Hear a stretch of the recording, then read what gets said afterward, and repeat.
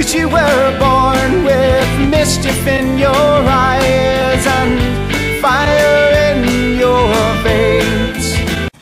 Hey guys, and welcome back to my channel, and welcome to my March wrap-up. So I have 10 books. Finished 10 books this month. Pretty dang good. And 9 of the 10 were physical books, so I'm pretty happy. I did better than in February, and like I said, that makes me happy. Getting back into it, finally. Yeah, so the first book that I read this month was The Girl of Myth and Legend by Giselle Simlet. And I rated this a 4 out of 5 stars. After that, I read The Sun Is Also a Star by Nicola Yoon. I ended up rating this also 4 out of 5 stars. Oh, I have no room to put anything down. After that, I read Kid's Cage by Victoria Aveyard, which I also rated a 4 out of 5 stars. I think I only had like one 5-star book this month. You win some, you lose some. So after that, I read All Just Glass by Amelia Atwater Rhodes, which is the 7th book in the Den of Shadow series. And I never said that Kid's Cage is the 3rd book in the Red Queen series.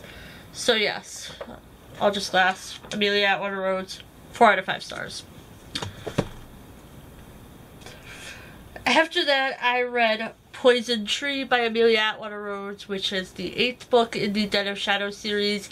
I ended up only rating this 3 out of 5 stars. It wasn't the best. Wasn't the worst. Wasn't the best. So after that, I read A Wind in the Door by Madeleine L'Engle, which is the 2nd book in the Wrinkle in Time series. This is my 5 out of 5 star read. I absolutely love A Wind in the Door. Wrinkle and Wind are my absolute favorites of the series. I know that hands down. And yeah, loved this. After that, I read A Swiftly Tilting Planet by Madeleine L'Engle, which is the 3rd book in the Wrinkle in Time series. Not my favorite one of them. Definitely better than the one I'm reading now, but yeah. It kind of like, with Wrinkle in Time, it kind of goes like up, and then down, down, and then up again. I remember that much. So after that, I read Promises to Keep by Amelia Atwater Rhodes, which is the 9th and final book in the Den of Shadow series. I ended up rating this 4 out of 5 stars and finally completed another series. Thank you very much. After that, I read The Girl of Fire and Thorn Stories by Rae Carson. This has 0.5 through 0.7, so they are prequels to the Girl of Fire and Thorn series. I ended up rating this 4 out of 5 stars, and I counted this as finishing the Girl of Fire and Thorn series. I had read the entire original trilogy, but I wanted to read the prequels before I considered it finished on my TBR, like on my bookshelves. And the final book that I read this month was Valiant by Holly Black, which is Modern Fairy Tales number 2.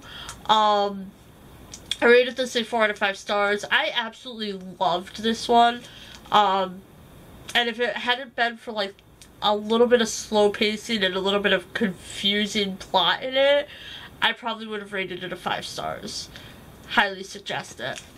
Unfortunately, with the pacing, it was hard for me to rate it 5, so I rated it 4. But yeah, that is gonna do it for this video. My voice is hurting. This is the most I've talked since I got over laryngitis. So yeah, I hope you guys all enjoyed. If you did, please leave a like. Let me know down below what you guys read last month, and I will see you guys all in my next video. Bye everyone. 'Cause you were born with mischief in your eyes.